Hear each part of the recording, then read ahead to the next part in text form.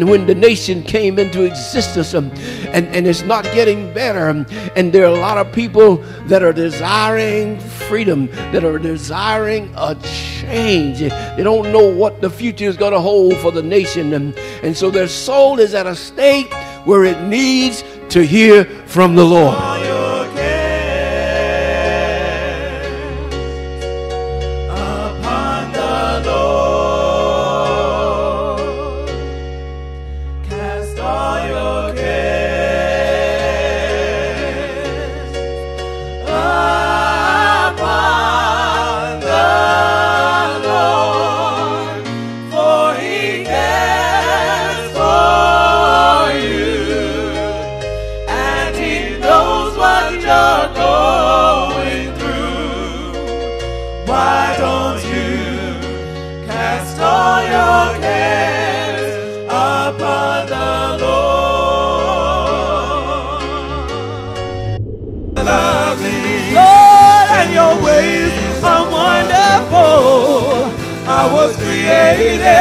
I was created to worship you.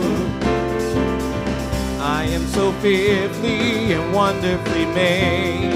You are the potter and I am the clay. It could have been silver, it could have been gold, but you chose the dust to cover my soul. So now I lift up these hands of clay to give you the glory and worship your name. My heart rejoices, for this I know. Say, I was created to worship you. Come on and say, so now we lift up these hands of clay to give you the glory and worship your name. My heart rejoices, for this I know. I was created to worship you. Oh, tell him I was created to worship you. Yes, I was. Oh, I was created to worship you. Come on and tell him you are lovely. Oh, you are lovely. Yes, you are. And your ways are wonderful. Oh yes, I was created to worship you. Come on, let's lift up our hands to the Lord. So now we lift up these hands of clay to give you the glory and worship your name. My heart rejoices, for this I know. I was created to worship you. So now we lift up these hands of clay to give you the glory and worship your name. My heart rejoices, for this I know. I was created to worship you. Come on, one more time to the Lord. I was created, God, to worship you. I adore your name, God. I was created, just to worship you. For you are lovely. Yes, you are, and your ways are wonderful. Oh Lord, I was created to worship you. Come on, tell them you are lovely. For you are lovely. And your ways are wonderful. I was created to worship you. One more time. So now we lift up, these hands of clay to give you the glory and worship your name. My heart rejoices, for this I know. I was created to worship you. Hallelujah. We pray that you'll turn to Isaiah 55. We're going to go to the scriptures today.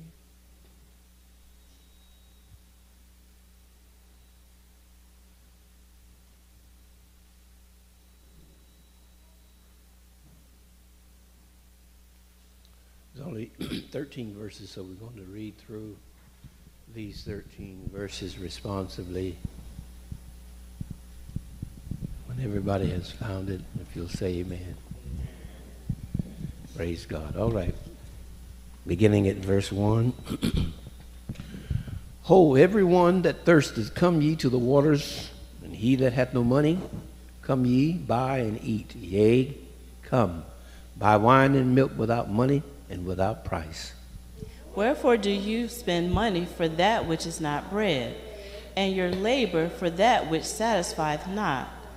Hearken diligently unto me, and eat ye that which is good, and let your soul delight itself in fatness. Incline your ear and come to me. Hear, and your soul shall live, and I will make an everlasting covenant with you, even the sure mercies of David. Behold, I have given him for a witness to the people, a leader and commander to the people. Behold, thou shalt call a nation that thou knowest not. Nations that knew not thee shall run unto thee, because of the Lord thy God, and for the Holy One of Israel, for he hath glorified thee. Seek ye the Lord while he may be found. Call ye upon him while he is near. Let the wicked forsake his way, and the unrighteous man his thoughts. And let him return to the Lord, and he will have mercy upon him, and to our God, for he will abundantly pardon. For my thoughts are not your thoughts, neither are your ways my ways, saith the Lord. For as the heavens are higher than the earth, so are my ways higher than your ways, and my thoughts than your thoughts. For as the rain cometh down, and the snow from heaven, and returneth not thither, but watereth the earth, and maketh it bring forth and bud, that it may give seed to the sower, and bread to the eater. So shall my word be that goeth forth out of my mouth. It shall not return to me void, but it shall accomplish that which I please, and it shall prosper in the thing whereto I sent it. For ye shall go out with joy, and be led forth with peace. The mountains and the hills shall break forth before you into singing, and all the trees of the field shall clap their hands. Together, instead of the thorns shall come up the fir tree, and instead of the briar shall come up the myrtle tree, and it shall be to the Lord for a name, for an everlasting sign that shall not be cut off. Amen. Praise the Lord. Let's pray. Father, thank you for this, the Word of God. Thank you, Lord God, for the people of God. And we honor you and praise and give glory to your great and marvelous name. We lift you up and magnify you, because there's none other like you, none in the earth or the heavens above. For you are gracious and plenty in mercy and full of all goodness and truth.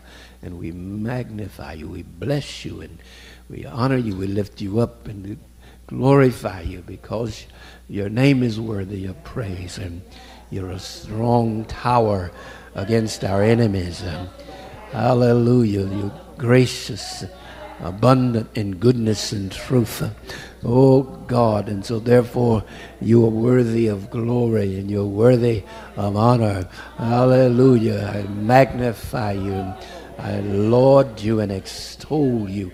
I bless you and I reverence you, because there's no God like our God, a mighty Lion of the tribe of Judah.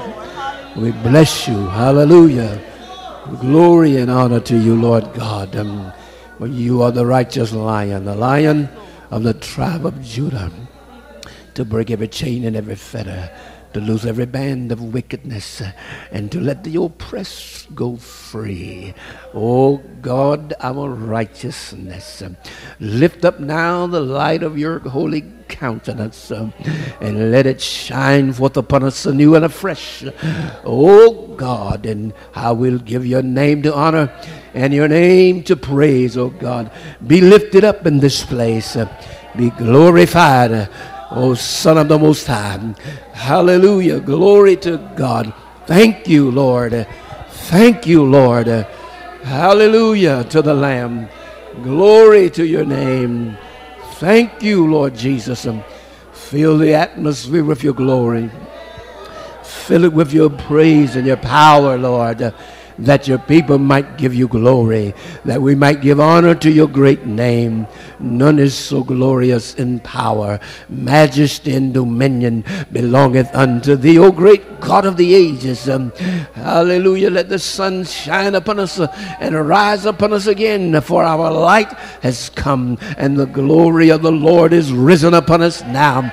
Cause us, Lord God, to be renewed in strength and vigor by your divine power, Lord God. And we'll give your name to honor, Lord, and we'll give your name the glory, oh God, in Jesus' name. And everybody said, amen. Give the Lord a hand clap for his mercy. Bless your name, O Lord. Hallelujah. God bless you. You may be seated. Praise the Lord. God placed this word upon my heart concerning the word of God. Verses 10 and 11 were words of emphasis. And but as I studied, there are other things that he seemed to have brought out. But verse 10 says, for as the rain cometh down and the snow from heaven and return not thither, but watereth the earth and makes it bring forth and bud, that it may give seed to the sower and bread to the eater, so shall my word be that goeth forth out of my mouth. It shall not return to me void, but it shall accomplish, somebody say accomplish, that which I please, and it shall prosper, somebody say prosper, in the thing whereto I sent it. In other words, wherever I send my word, it's going to prosper. Hallelujah. It's going to bring results. Glory to God. Hallelujah. So I believe God wanted to reassure us of the faithfulness of his covenant promises. Isaiah chapter 53, it is said, it talks much of the Messiah, much of Jesus. And it talks about, the favorite passage of Scripture. We talked about Isaiah. He was wounded for our transgression. In Isaiah 54, a commentator said it talks much about the church. In Isaiah 55, which we just read, it said it talks much about not only the invitation, but the grace of God. So we look at it a little closer. Isaiah, of course, was prophet. Said he was quite intelligent in the natural, wise and smart, wise in international affairs, national. Perhaps one of the more brilliant ones out of all the prophets. And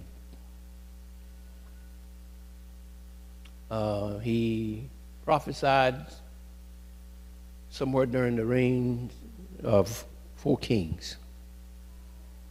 There was Jotham, his son Ahaz, Ahaz's son Hezekiah, and Hezekiah's son Manasseh. During that time, he was Micah was his contemporary, and but it says somewhere between 740 and 690 BC. And the background is found in 2 Kings chapter 15 and through verse chapters 21, where you see the reign of these 4 kings.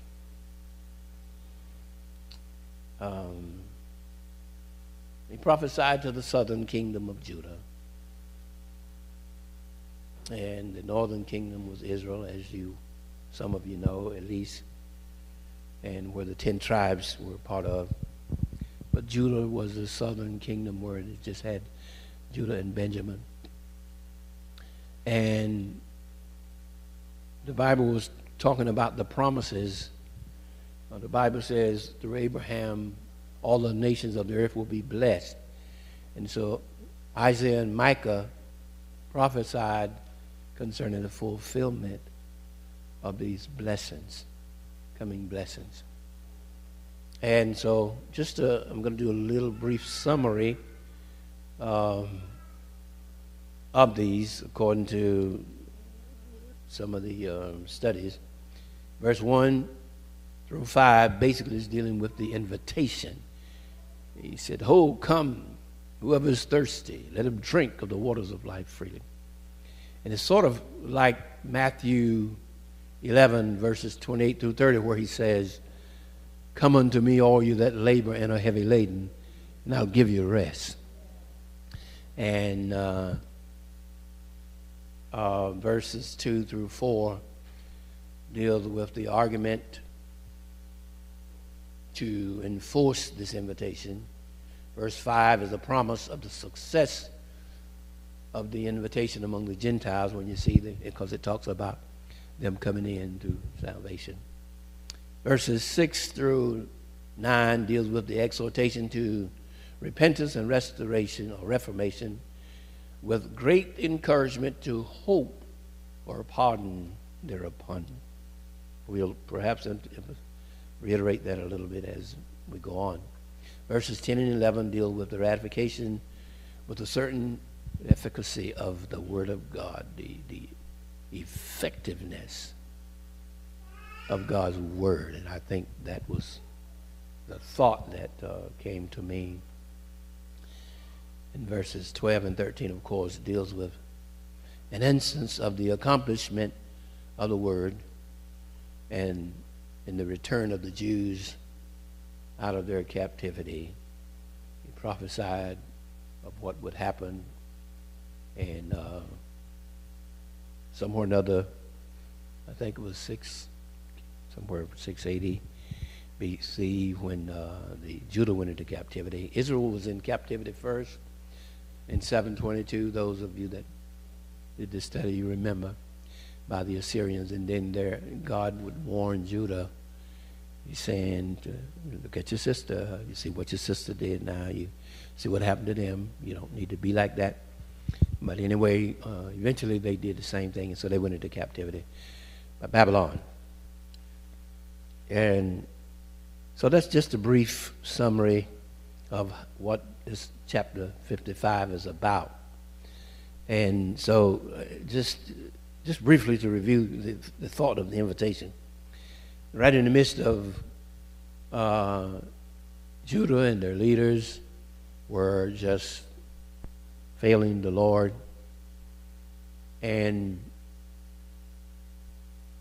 Judah was, they were like backsliding, basically. But in the midst of that, God would always look beyond where they were and through the prophets and show them what he was going to do in the future.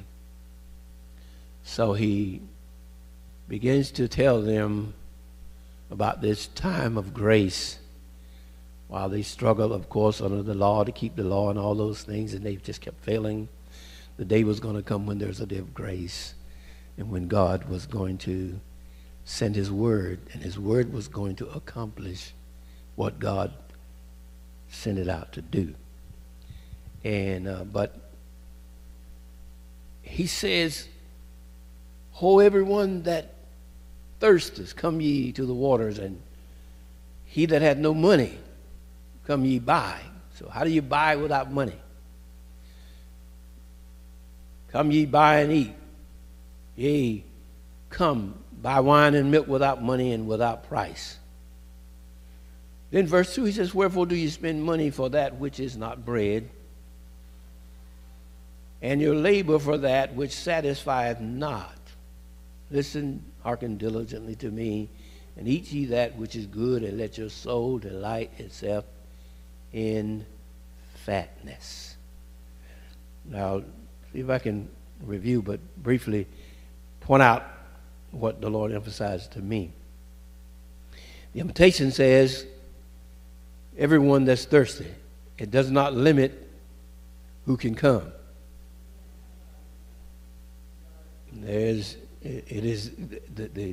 invitation of salvation is universal. It's a universal call, right? Anybody, everyone, whoever is thirsty. Somebody said the word thirsty implied in this instance repentance, a person getting tired of themselves, tired of human effort, tired of failing, tired of the misery, tired of just the things that are happening, and to the point where their soul thirsts. You know, you can eat in your natural and eat and be full, and yet you're still not happy. And you can eat and drink, and your soul, it doesn't touch your soul. Your soul can still be in a state of dissatisfaction. The soul can still be in a state that I need a change. I need something else. I'm just doing routine, and I'm really tired of the routine. There's got to be more to life than just the routine.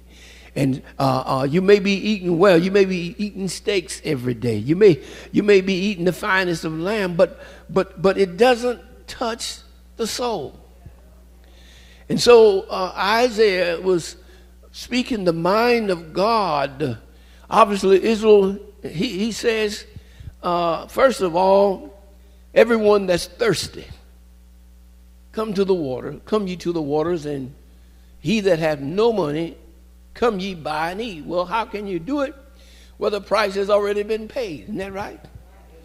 Hallelujah. Jesus paid fully the price, and he was looking to that time of the Messiah, which he mentions in verse 3, the bottom, the sure mercies of David. But he was really looking beyond, because when in that verse he was basically talking about Christ, the seed of David.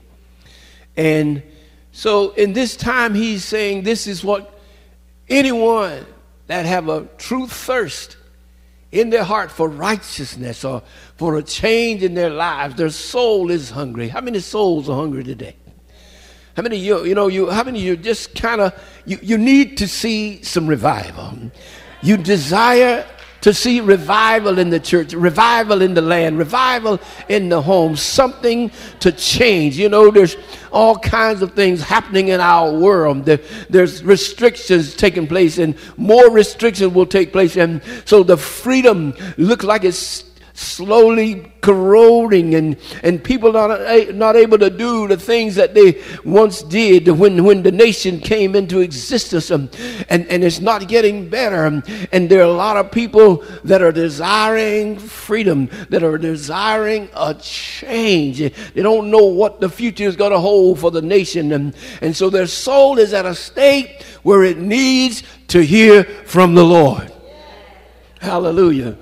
And such a time they were living in then, the ministers or the Judah's leaders were not really doing that and bringing the kind of nourishment that God intended.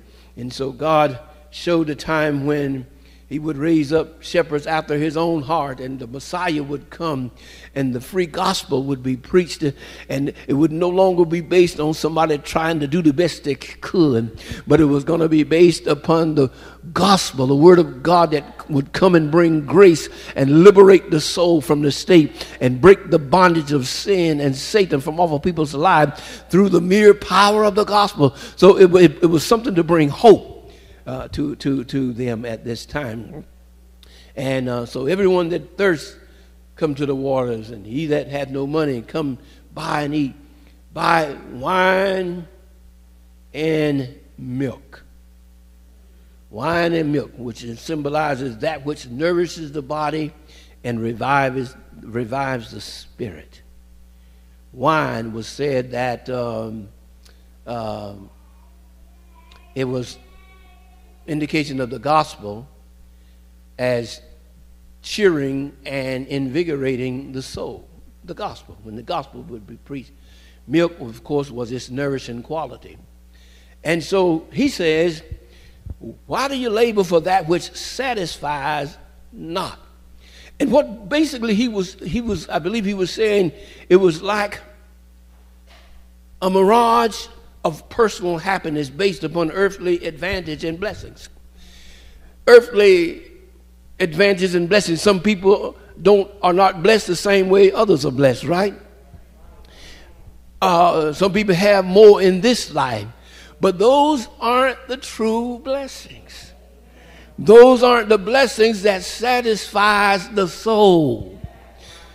You remember the man that had everything, and he said, okay, soul, take it easy right now. Come eat, and drink, and be merry, you know, and just take it easy. And then the Lord said, you fool, this night your soul is going to be required of you. Then what will those things do? So these things don't satisfy the longing soul.